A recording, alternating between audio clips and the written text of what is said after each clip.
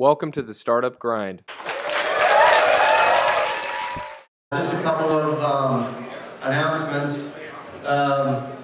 First of all, again, thanks for showing up. The second thing is to make sure you sign up next month. Claudia Batten from Broadly will be here. It's Google for Entrepreneurs.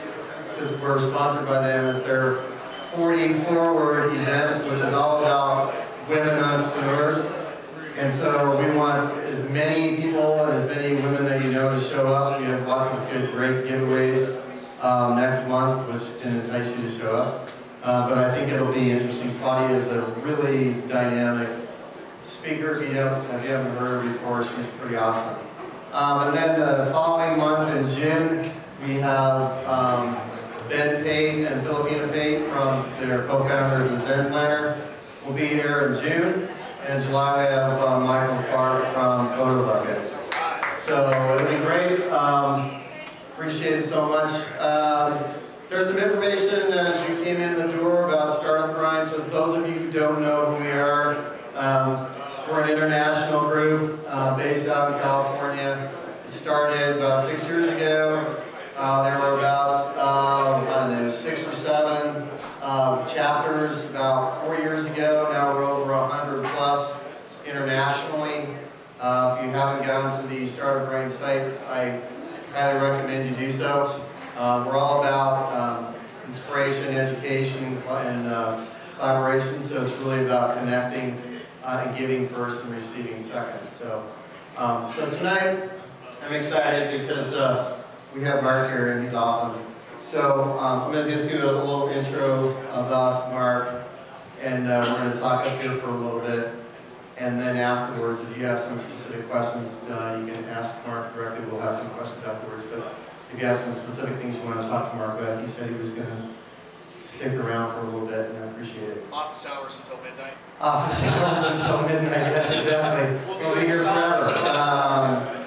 So anyways, Mark's been a senior executive for quite a while, and worked at Oracle and IBM there, and then also worked at a couple other organizations, and kind of been in the entrepreneurial world for a while, and he started Cloud Elements about a year and a half ago with some of his partners, and it's a great company, and they were actually awarded the top startup last year in Colorado. So they got some really cool things going on, and I hope to get inspired here by some of the stuff that Mark has to talk about this evening. So without further ado, I'd like to introduce Mark Geene. Give a big hand of applause.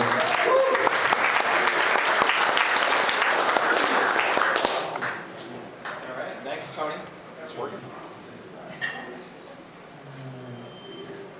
Turn it to 11. Just make it say that. It's a joke. Can you hear this, Gary? 11. You got it? There you go. Up close. All right. Cool. Spinal tap. Yeah, there you go. Yeah. So yeah. It's kind of like being in church, right? Everybody takes the back rows. Well, that's the thing. No one wants to come close. I showered today. I don't know what you guys are doing. Okay. Well, thank you for showing up, Mark. I really do Thanks for having me, appreciate Tony. it very much. And I also I forgot to thank Cloud Elements, obviously, for being here and helping sponsor this, as well as Galvanize, who's also a sponsor, and they're also part of Google for Entrepreneurs as well. So I want to put a plug in for those guys. So, we got music.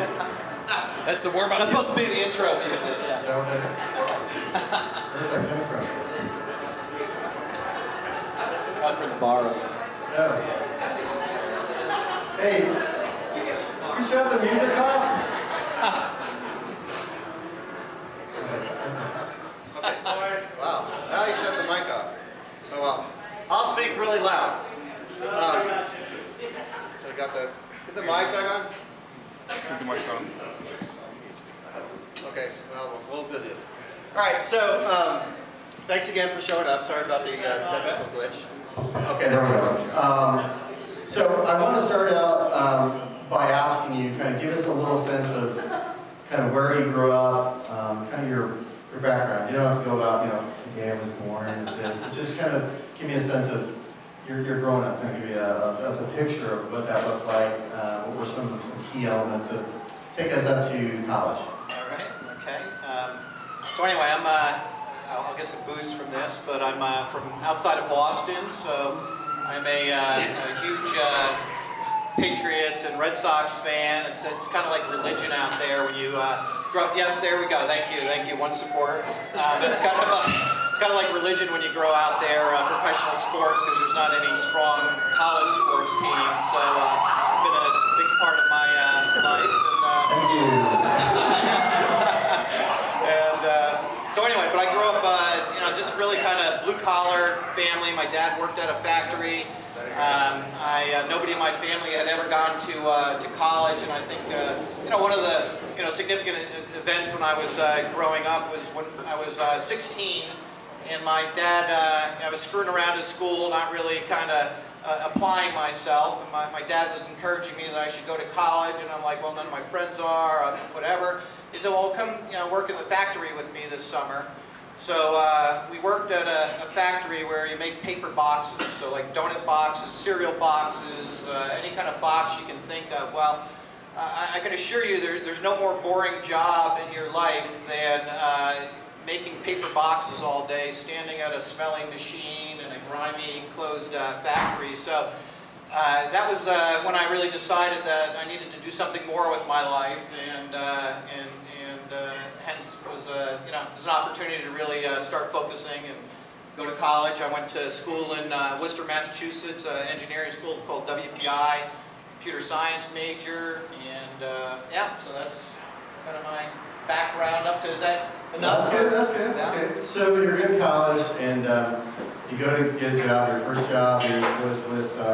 Yeah, my first job was while I was going to school. I actually started a little contract consulting business, programming business. So there was a lot of mini computers. This is way back in the day, but you remember what mini computers were. But anyway, so it's like a PC in a room. Yeah. But anyway, so I started a business with a few other students at college. We were programming and went around and had a great opportunity to actually, that's how I put myself through school, by doing part-time programming. That was better than the factory.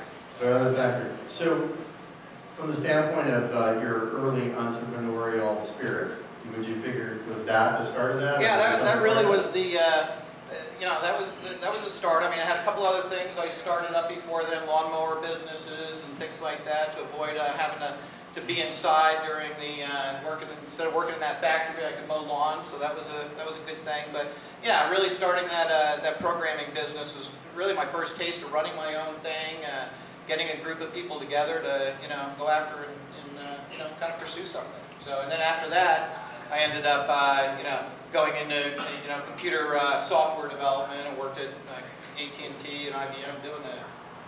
Okay, so you came out here, I think you told me, how many years ago was it? 12 years ago. 12 years ago. So you worked for IBM, you worked for Oracle for a while, you were kind of coming back and forth between here in Denver and California, I believe. At what point was it that you thought that you wanted to kind of branch out of that and actually start something? Yeah. Other than the lawnmower business. Yeah, no, absolutely. Yeah, it really was. I was a executive at Oracle during the 90s, and things were that was the hottest company in the planet just about at that time. You're with Oracle right now, right, John?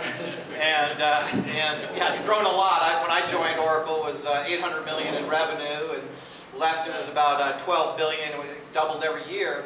But I was actually recruited by some of the top execs at Oracle who started a new company called Tenfold, and they asked me to come in and be that VP of sales, and essentially started that from about nothing, and we grew it to $100 million of revenue and took it public, and it was like, wow, this seems pretty easy. I want to. It was one of those mad, it was that time during the bubble and things like that where things were, you're able to grow companies extremely rapidly. But it was a great experience. That's where I got my first taste of starting from something from scratch. And it really was like, the opportunity to set your own strategy to drive that direction and create something from nothing was all of a sudden, just a lot more intriguing to me than going back and working for other big companies. And so that's where I really got that startup bug and that entrepreneurial bug. Okay, so you're doing that, and you started to go down that direction. So what were some of the things or people or inspirations or mentors, if you will, that help you do that? And with that, what were some of the kind of obstacles that you identified and some that came out of the literature, like, holy cow, what the heck does that have to do with those? Yeah. So, yeah, I think I ended up with just a great mentoring group at Oracle, you know, a group of people who, you know, got into starting companies. They've ended up in the venture capital world, all sorts of, you know, various stages of business. And so, you know, I think I really learned through that Tenfold experience through them. And there's some of the, you know, running OpenView Capital now, one of them who was with us there. Another one who's you know, had multiple exits. Another just sold his company for $2 billion to Salesforce.com. So those were my inspiration and kind of really mentors in terms of teaching me you know, about how running a business and what's important in that when you're you know, some of the aspects when you're starting up. And I think that you know, that first-hand experience of doing it, but doing it as a VP of sales, was really where it was like, you know, there's an opportunity here where I want to try this on my own. Yeah. Okay, so that learning process of doing it as a CEO, there's lots of things to learn, right? What were some of the biggest things that you learned, right, that either were surprising to you, that you dealt with, and how did you deal with some of those surprises? Yeah, yeah. So, yeah, this is my second stint as a startup CEO. So my last company, Channel Insight, still a growing concern in town here. It's about 20 million in subscription revenue, another SaaS company. So that was my first experience, and first time raising venture capital, first time building a team, and all the rest of it. And yeah, I made, you know, I think I made every mistake in the book as a first-time CEO, and you know, I've got this long list of things that I call my lessons learned that I keep adding to. Hopefully, not adding to as many as I did before, but unfortunately, keep adding to. But you know, I think the you know, some of the things that really hit me that I learned through the process is now this iterative approach. I've become a huge believer in that lean startup approach. How many of you guys have read Lean Startup? So yeah, so most of the room. And my first company, it was really before that was in vogue. And so we started, you know, we raised $21 million, and we started applying capital to things that we weren't sure they would work. And I think one of my biggest takeaways was to not invest in, you know, lots of marketing or lots of sales or, you know, broadening the product until you get something really small that works well, no matter what it is in every function of the business, until you know how to, you know, do one little thing well from a marketing perspective. Don't throw more capital at it. You know, until you can figure out, get one person to sell it and sell it repeatedly and do that well, don't hire a bunch of salespeople. Or, you know, until you get one piece of the product working. And I'd say that, you know, that was, you know, the most significant lesson. It's not a breakthrough now that Lean Startup has come, but we've become just, you know, every function of our business. I think we're almost lean to the point that it hurts. We've self-funded our company completely at this point in time. We've grown it to 20-some people doing that. But yeah, but really trying to take it a step at a time till we really figure it out, and then get and apply more capital to that.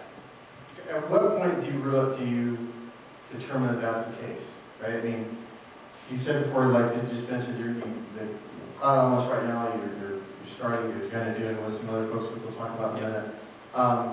At what point do you say, all right, now we need to do, or go get more money, or whatever that is, from a venture, or how are we going to get more capital? At what point do you realize that that's happening? Yeah, so we're in the process of actually raising our first round of outside capital, and really the trigger points for us have been, we feel like we've figured some things out. We don't have everything figured out, but we've got a product that works, and we've got a number of companies using that product successfully and happy with it and references for it. So that's the first point, right? Is what you're selling, meeting the need, and are people happy to use it, and helping refer to others in that. The second thing is do we have the messaging down a bit? Is that resonating with the marketplace? Are we able to get leads? People find us. I mean, we're really encouraged by some of the just these enormous companies like the HPs and Autodesks of the world and others are just finding us through Google search, start trying out our product on our website, and you know, and then are interested in doing business with us. So we're like, okay, we're onto something there. We've validated that, you know, if we build it, you know, we can find a way to at least get people to come and try it out, right? So that was another indicator. And you know, I think the other part is just validating, and I've been talking to, since we started the company 18 months ago, yeah, I've been sharing what we've been doing with investors, you know, for that whole 18-month period. And so I've had a group of about a half dozen potential investors, haven't asked them for money, but have shared what we're doing. And one of the things that I think when you're ready to raise money is when you can predict what you're going to do, right? We said what we were going to do last year for amount of revenue, a number of new customers and things like that, and we did it. And so it's like, okay, you know, now we feel like we can get a predictability to what we're doing, and that's a good time to raise money, right? You know, as well, when you can start saying, hey, there's some level of we're knowing, you know, what we're doing and what we're doing is working in that sense. Okay. You had said a little bit to me the other day about, and maybe you can expand on this a little bit, about that measurement, right? You're all about analytics, right? You're all about measuring things. You're all about, you know, to get to that predictability. Can you talk up to us a little bit about that, and then how you get people to understand what that means? Yeah, so I think, you know, a good example is, I'll pick on Kenzie over here with, with marketing, but, you know, we've got a dashboard of, you know, here's how many unique visitors Kenzie does every month, right? And it's like how many unique visitors come to the website, how many then register to use our product, how many of those turn into actual opportunities, and then how many of those close, right, as a marketing set of metrics, right? So it's early on, we're not doing a ton of marketing, but we're at least following through a funnel of each step of the way, and we're also trying to predict. So Kenzie has how many, what percentage we look of those visitors to the website are actually going to register, and is that going up or down?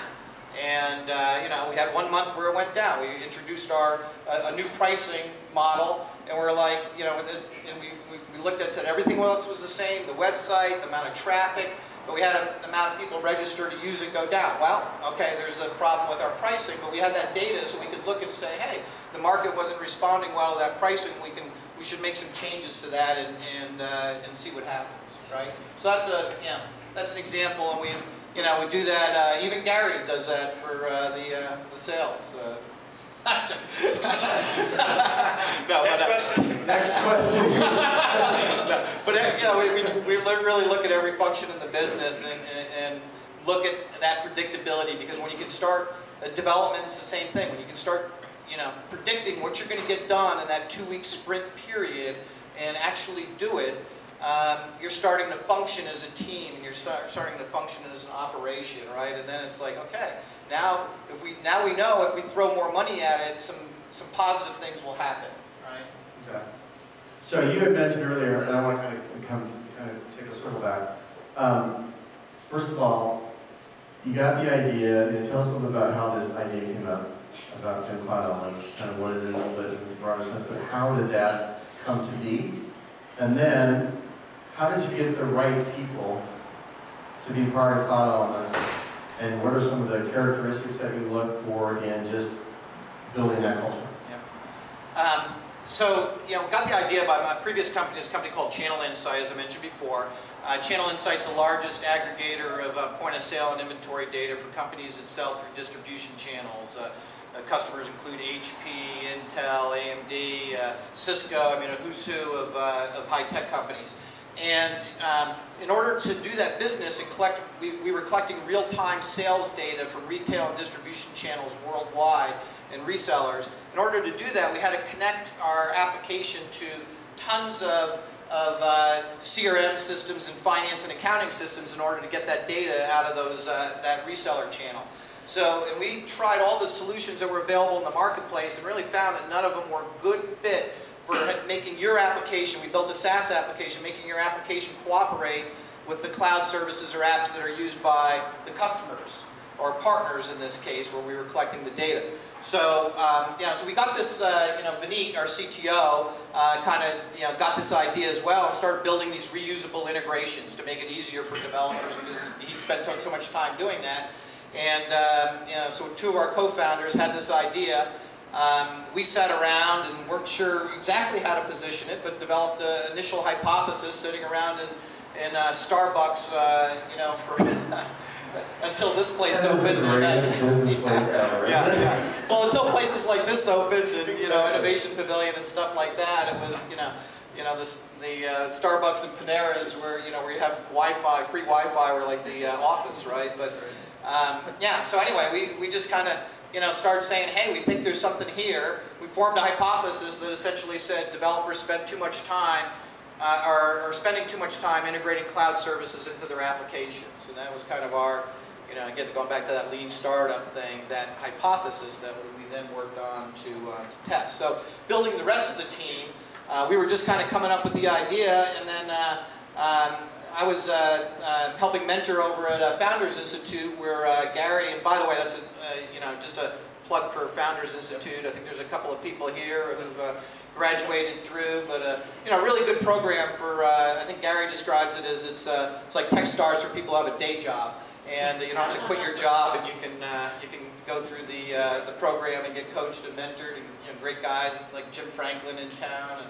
others just make a big commitment to it. But anyway, I met Gary through mentoring there and connecting, and so he was the other founder who, and we really needed a, really looked at Gary as a, he's just this amazing community builder, and being able to like guerrilla warfare kind of marketing, and so he joined the team in that. I always say that Gary can go to like a conference or a meeting like this, and there'll be 50 people here, and he'll end up with 75 business cards, and none of them are duplicates. And so anyway, he's got amazing ability to meet people, network, and really kind of create a buzz. And I think Gary did a great job at getting us the Startup of the Year award just by creating so much buzz around what we were doing. So would you consider the, okay, so about the culture of Cloud Elements, explain to us or give us a snapshot of what you thought it was going to be when you first started this, and then give us a progression to where you think it is today and where there were, if there were any deviations or additions. Yeah. So, I think the, from a culture aspect, I mean, it's a, we want a team that's first of all, flexible, right? We wanted everything to be flexible. Flexible in terms of amount of vacation time you can have, flexible in terms of where you could work, so we don't have like one main office. We use Galvanized, we use Innovation Pavilion, we let people work out of their homes. We're going to get a, we call them pods, but we'll have a pod up in Boulder. We got a team down in Dallas. So, we just didn't want to make it a, centralized where somebody had to drive, hours each day or hour or whatever is sitting in traffic. So that, I think that's really a big part of our culture is just, it's this flexibility to work where you're most productive, to work as, and everybody in the team to be, analytically driven, technically driven. I mean, Lou, who just joined us as VP of Sales. I mean, I think he was, as we were going through the interviewing process, he's like, geez, another one, another, set of things. But it was, but I found that interviewing for cultural fit, things that we value, things that, we value somebody who thinks analytically, someone who captures data and analyzes that, flexible thinkers. People who finish things, don't just start things. So really looking for, people who are, have demonstrated ability to finish what they've started and get those done. So we really, as a team, we interview for those things. I mean, any developer we hire has to, on his feet, solve a problem on the whiteboard and solve multiple problems on the, the whiteboard of, writing code, off the top of his head. So I don't think our culture has evolved a whole lot from what we wanted it to be. I think doing it a second go round, we sat down as a team and really had a, what we felt worked well, with the type of people that we were as founders. And then, we have this, what we call a passionate debate as well, where, so we need people who have a thick skin to the team because, you know, we all kind of yell at each other periodically, and yeah, but to get to the best answer. Yeah, I guess. You know, passionate people who aren't afraid to, you know, voice their opinions, and the other thing we really, you know, looked to hire people for were you know, people who challenge what we're doing to try and make it better. I remember this is I think a funny story. So they got startup week going on, and Gary came up with this idea that, you know, hey, we should have sign spinners outside the convention center as people are going in for startup week, and have sign spinners all over town. And you know, Christy and Kenzie both said, you kind of voiced this thing, you know, they were going down a path, but, you know, challenge the idea. They said, you know what, we got a great brand, people really respect us, and we don't think, you know, sign spinning brand is, you know, sign spinners are going to be consistent with that brand. And so they won, right, in terms of their belief, but they were, but what's awesome is they were, and I thought, and now I have to admit, I thought the sign spinning thing was a good idea too. So I was actually, so I can't blame it all on Gary, I was in on the idea. And so it was, you know, but what I really respected is that they cared enough about our culture that they challenged that idea that we both thought, hey, we're going to go do, and, you know, kept us from doing it. So, you know, just an example. Yeah, that's a good example. I had a group one time that wanted to have people painted. You know, same type of thing. I'm sure you had that idea too. No, maybe Gary did. I'm saying, I'm sure Gary did. Definitely get a veto from Kinsey, I'm sure, on that one too. Sounds good. You had mentioned about this relationship with venture capitalists or funding folks as a whole, right? How do you profile what would be a good investor for Kyle Owens? What's that look like? Yeah, I think, and I learned this lesson big time in my first go round. You know, I think the first thing is you've got to have a partner from that firm who just, you really feel lines up with the vision, right? I mean, who really gets it. You know, trying to get investors in and you know, force it if they're not totally passionate about it and totally committed about it, and the partnership doesn't seem fully aligned around it. And I had an investor in my last company where the partner we brought in who was excited about it got left the firm like the day after we closed the round. And then we had the partner from their team who hated our idea as the one they put on it. So right from the start, I had this board member who was just, you know, it was just difficult because they weren't all aligned. There was a partnership where there was, you know, he kind of went along with it but didn't really believe and passionate in it. And so I think making sure that they're really aligned and excited about what you're doing. The second thing is that they like your strategy, right? You know, we're kind of dealing with this a little bit right now, where we got, you know, some investors, potential investors we talk to are looking for us to, you know, go more to the enterprise, and we really want to, you know, make a model that's really, you know, pay as you go, real simple for companies of all sizes, and not build a big enterprise sales team, but really do this more through an inside sales type of model. So if you're not aligned on that model with that potential investor, you know, down the road they may, you know, acquiesce to that and come in, but, you know, down the road that could lead to, you know, problems or issues, right? That where you don't have that alignment. So, you know, I think that's the, you know, most fundamental thing. I also learned last time as well the stage of the fund, and you know, so if you're at a you know, getting an investment and you're an early stage company and you're getting an investment from a company that's making the last investment out of their fund, right, at the tail end of their fund, you're going to have a significant amount of pressure to perform, much different than the companies that got in at the front end of that fund. So, yeah, so that really makes a, you know, so there, you know, factors like that is because again, you're misaligned then, right? That your interests are not, you know, fully aligned, and that can lead to, you know, just unhappiness on the board, and, you know, you don't need that money then, right? So, yeah. That's a good point. Let's talk about your partners.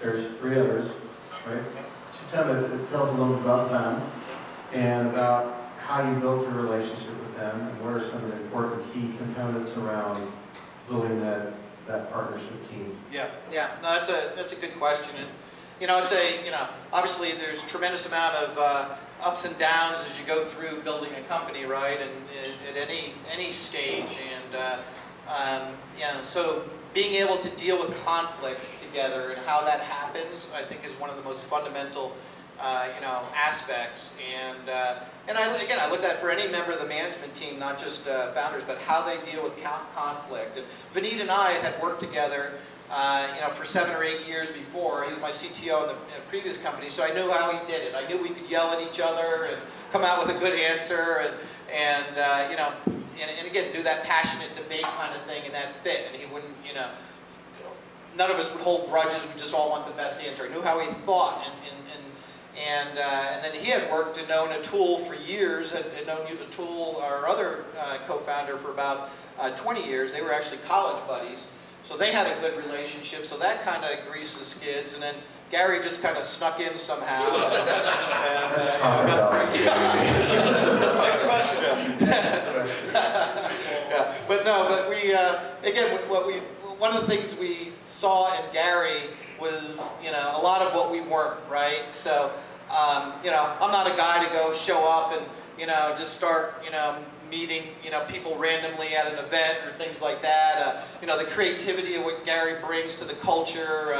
He's brought, he's been, I tell Gary part of the time as well, he's part of the culture keeper for the company in terms of how we operate, making it fun, keeping it, some of us could be a little more serious, and Gary kind of brings that, lightens things up, right? And that's important to have a balance, right? Because, if you're all like these, intense, maniacal people, and then, that's not good either, right? And so, not maniacal. That's an awful choice of word. I had to scratch that from the tape. I didn't mean that. But I wasn't referring to our company. I was referring just if that was the case at a company. But if you're all intense people or something like that, and you got like that's everything. Well, you need a balance. And so I think we got in our founders team.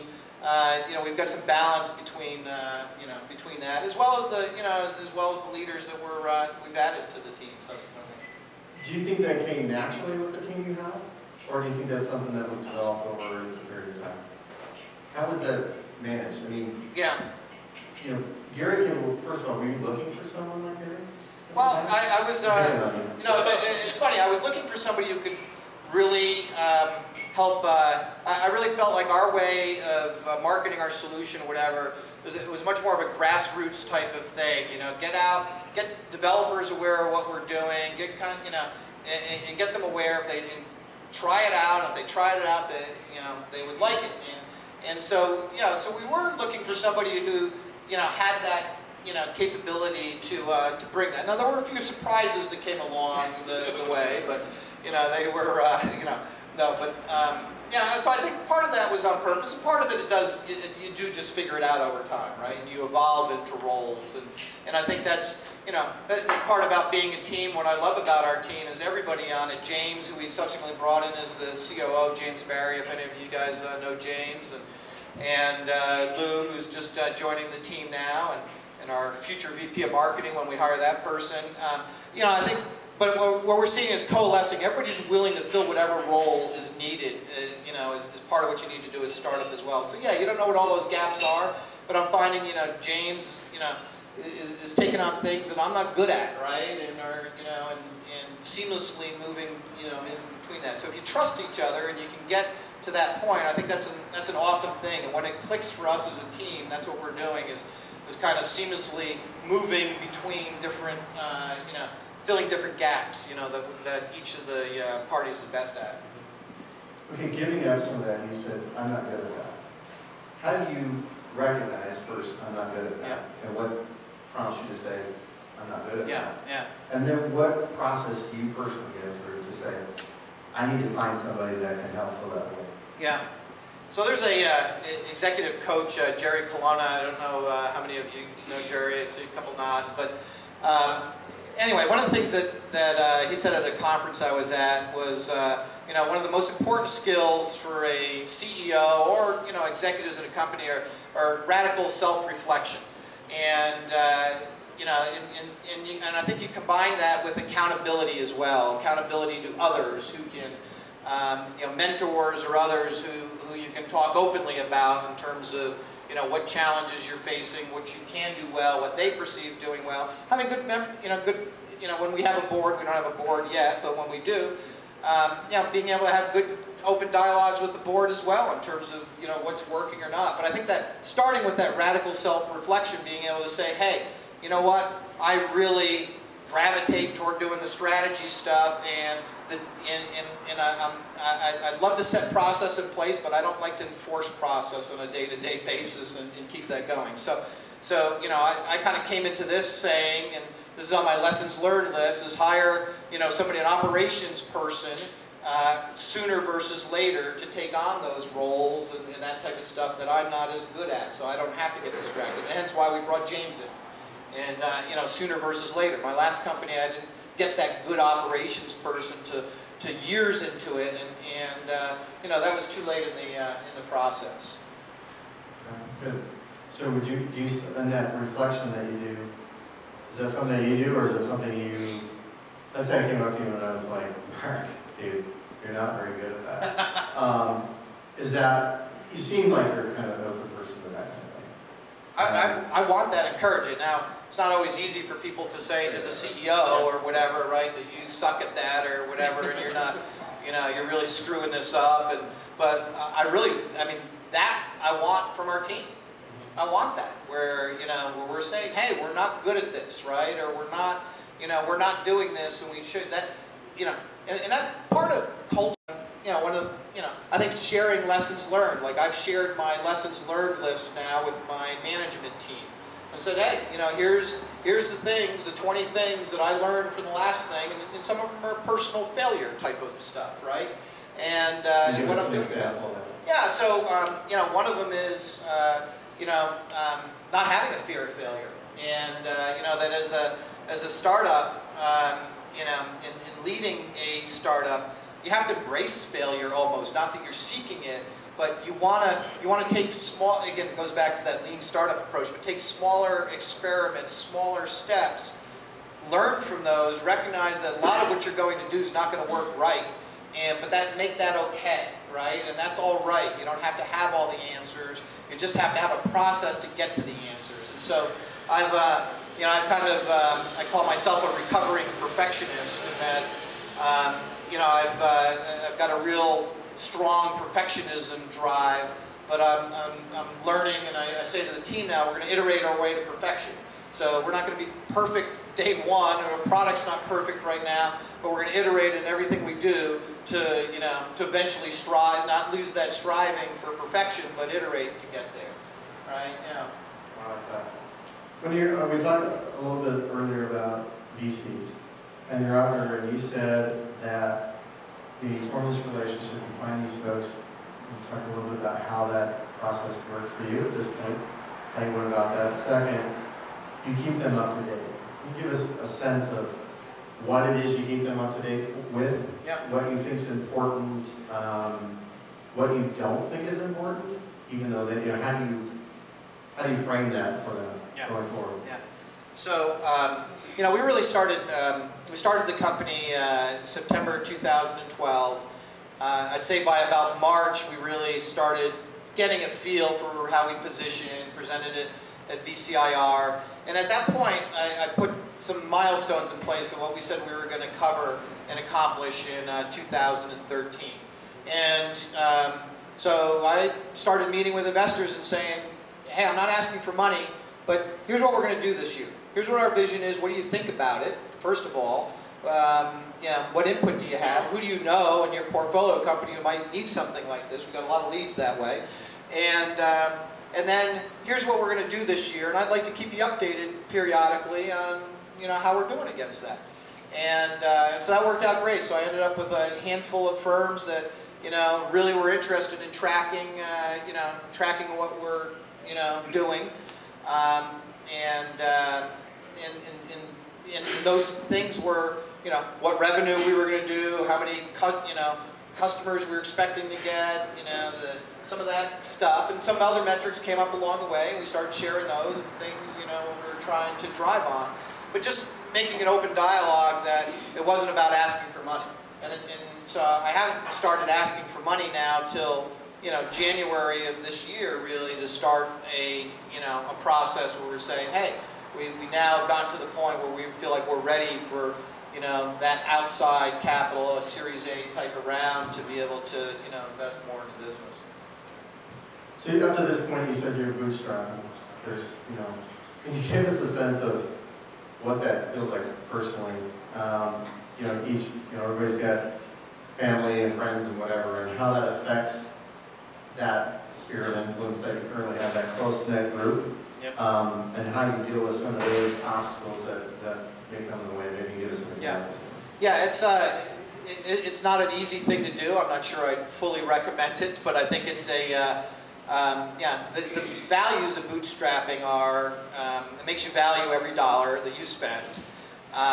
It really, I think it really has brought the founding team in particular together. I mean, we've all made huge sacrifices, and you know, and that you know, that can wear on you over time, right? That can wear on you. You know, you're not, you know, you're paying everybody else in the team, but not yourselves and things. And I'm not saying that in a negative way, but it's just it happens, right? You're starting to, you know, it starts to stress your family relationship a little bit, you know, in terms of when you're not bringing that income in, right? So, you know, I think, but, you know, so staying aligned on that vision, right, of, you know, that we're building something great. We, yeah, and our goal was to, you know, keep as much ownership of what we were building, number one, and number two, not have those investors, you know, didn't want to have a whole bunch of investors, a smaller group of investors that was manageable, so hence not a bunch of angels. And I'm not saying that's, again, there's all sorts of alternatives to getting this done, but that was our strategy, is we really wanted to figure things out and stay informed with the investment community, keep them informed, get input, and get some goals accomplished before we raised money. And so we set what those goals were, and you know, drove from it. But yeah, so anyway, it's not an easy process to bootstrap. We've done something creative, though. On the other hand, we feel pretty creative. We use consulting efforts to build our products. So we've gotten clients to essentially pay us to solve problems for them, but also keep IP out of some of the IP out of that. Not everything we've built have we done that way. But I'll tell you what, it really helps you validate that what you're doing is valuable if you've got people willing to pay you to consult to build it for them. And so it was, you know, I think that was a, you know, along the way we were getting a lot of validation, right? It wasn't like we were in a back room 12 months before we released something out into the wild, right? We had those experiences along the way. Did you anticipate that when you got into this? Doing that particular type of activity, consulting to these folks? Yeah, it was strategic. Yeah, it was strategic. It was our approach to doing it. We really wanted to learn the market and the problems from a practitioner perspective, and we also felt like we had an opportunity. Vineet and Atul had done some of it already with some firms before we started as Cloud Elements. We really felt we had an opportunity to drive funding consistent with building a product. But the key to doing that is you have to have a product roadmap and a product vision of where you want to get to. Otherwise, you can end up in random consulting projects that don't help you toward the path of where you're going. Okay, well, that's cool. So tell me, how do you personally handle conflict? One. Second, what are some of the things that you do to kind of keep yourself aligned? Right? Maybe just answer those two. Yeah. So, yeah, handling conflict, it may not be, I'm straightforward about it. I just believe in just, you know, being upfront, being engaged directly, and I can't stand passive-aggressive behavior. It just, nothing triggers me more, and I can't work with people who are passive-aggressive from that aspect. So I, you know, I look for a team that handles conflict head-on, deals with it, gets it out there. Yeah, I screw up sometimes in how I handle conflict. I try to readily apologize for that when I do. And but it's a, you know, I think again, you just got to take those issues right away and can't let it fester. You don't want to. The worst thing is, you know, a month goes by and you're still kind of beating on the same issue. You're frustrated with somebody in your team or whatever, and because that conflict wasn't resolved head on. And so, yeah, that's something I really culturally strive for as well as a team that'll you know, kind of go against each other. I mean, take it to each other when there's an issue. Shout it out, whatever you have to do, talk it out, but then get to a plan, and we all march to, you know, going forward to that. So personally, what do you do that's enjoyable to you? What do you do that's outside of, soon you get outside what do you do for that? What keeps you going? Yeah, some of the things I really like to do, I've got a Harley motorcycle that I love to get out and just, when I'm stressed out or whatever, taking a ride for a few hundred miles through mountain passes and everything else is a great relief. You know, some friends, and you know, really, it's one of those things where if you're driving fast and you're going through curves and stuff like that, you got to be fully concentrated on what you're doing, and you got to be just completely present in the moment. So that's one of the things I like to do to get present. I also like biking, cycling, like skiing. Don't get to do that nearly as much as I would like to. But you know, anything where I can just, you know, get just focused and present in the moment. I get some of my best ideas doing some, you know, stuff like that, right? Where when you do get those opportunities. Biggest success today? Well, I think the biggest success with cloud, I'll talk about it specifically with Cloud Elements, is, you know, I think we've just built just this amazing team. We've got about 17 full-time people, another 5 or 6 contractors that we consider family as well, are, you know, part of the team. And I just think we've just, you know, every person in the organization we've hit on, and that's not always going to be the case, but we've really done well building that team. And I'm amazed sometimes what our engineers, developers pull off. I'm amazed, you know, and how quickly. And we were up at a major, you know, Fortune 50 company recently, and they were just grilling us in the security review thing. They had their German security guy. The only thing he'd give me, like, he'd give like a long answer, and he'd go, huh. And, you go back on, you know, something else, and then there was one time he said good, and it was very like dry, like good. And I'm like texting somebody. I'm like, I don't think his good means it was good. I'm not sure. So anyway, but we went through that, and he texted to one of the guys who was with this company as well. He texted to him and said, "These guys are good." And he was referring to our engineer. So, you know, we're just like, wow, this is a world-class security guy, and he's like, who shows no emotion. And the guy, you know, the other guy from his team at the end said, you know, Mike never says anything good about anybody. So if he said that, then you guys are. So anyway, just proud of that team we built, because everything's about the team, about having good people, having good product, and good people who are learning and growing, and I love to see Kenzie. What we hired her as an intern and right out of DU in her first year, and just amazed sometimes at the stuff you pull together and do. And right here. Yeah, our website. Yeah. So anyway, yeah, it's just that's, I think, our biggest accomplishment. Awesome. Quickly, biggest failure at this point, or however you want to count that. Yeah. Of that 20-some things that we have on that list, Yeah. which you think is the biggest one, if there is? Yeah. I think at my last company, I should say I know this was my biggest failure, which was broadening the product too soon.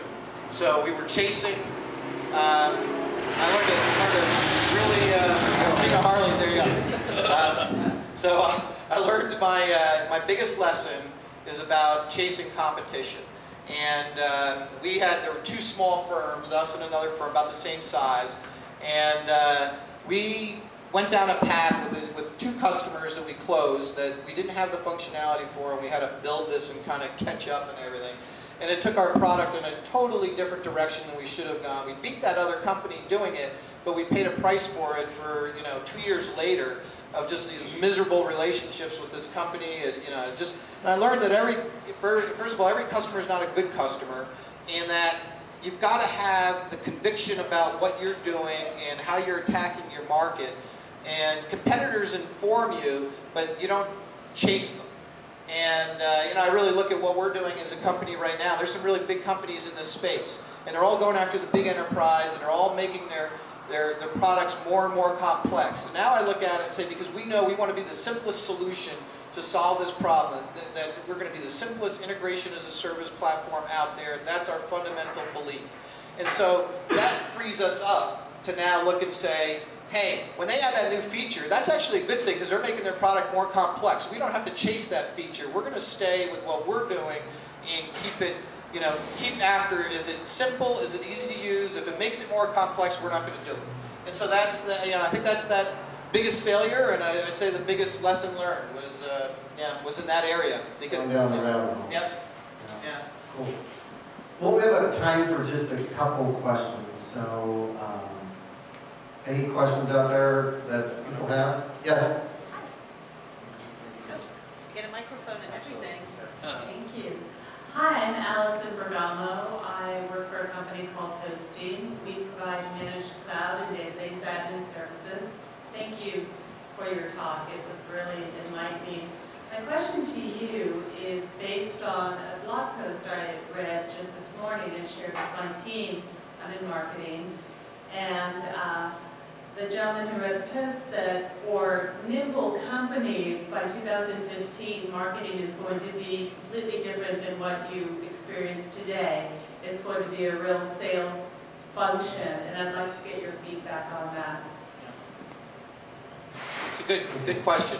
And also, I really like the making sure people know your company and what it's about and you introduce yourself. No, seriously, I think that's awesome because, yeah, you got that opportunity. I think that's, I really respect that. So, anyway, you know, I really, and again, I'm not like this marketing guru or anything, but I really believe this bought not sold model that's emerging. Companies like, you know, SendGrid has done this, Zendesk, you know, if you're familiar with that, but that where marketing becomes a function seamlessly integrated really with the product in the sales function, that marketing is about, you know, generating that inbound opportunities, but also through content, through, so maybe this is a little different than the sale, but I think there's sales from the aspect that you can close a deal from marketing. Somebody will decide on your website, go to your website, can try out your product for free, use it. That's all marketing, right? Before somebody from sales even called them, they've made the decision whether they like this product or not.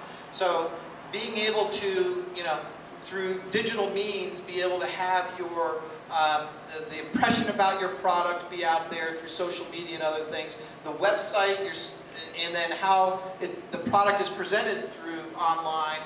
You know, I think that's the, you know, really is that future where, you know, I would kind of combine marketing with product and sales in that respect. That you've made the decision by the time you've, you know, some salesperson's even called you. You're just about, you know, you're just about there. Yes, sir. Want to come over here? I'll hear this. I can speak loudly. Okay. Yeah. So I'll repeat it.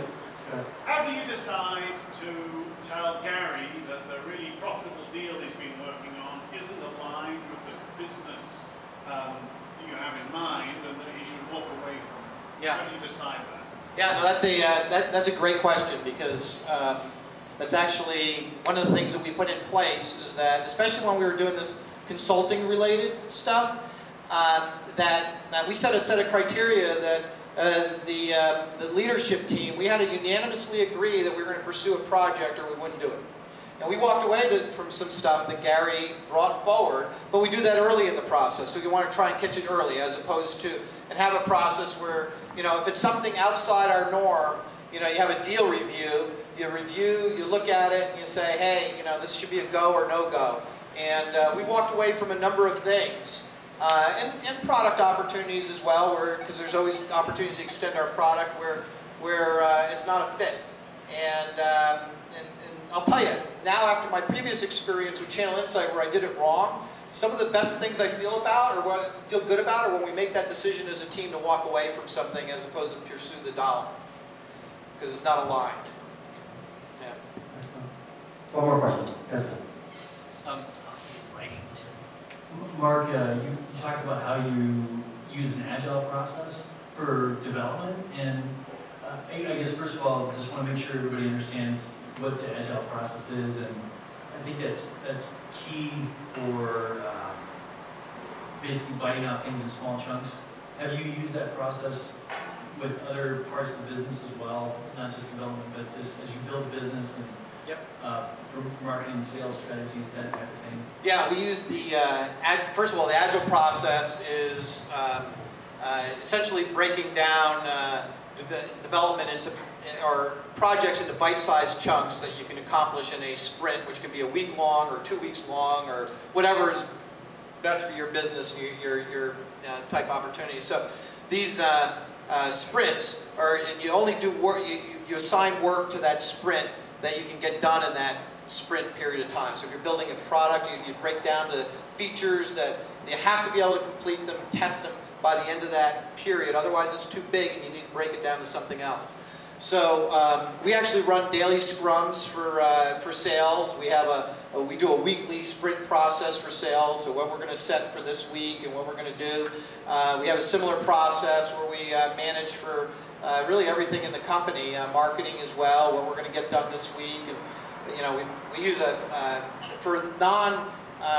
we use Pivotal Tracker for the Agile development, which is a really nice, easy to use tool. And then for the business functions, for Agile management, or it's really more Kanban management, kind of pick off the top of the list, we use Trello boards. If anybody, I don't know if anybody here has used those, but really recommend that for the non-technical functions of the business.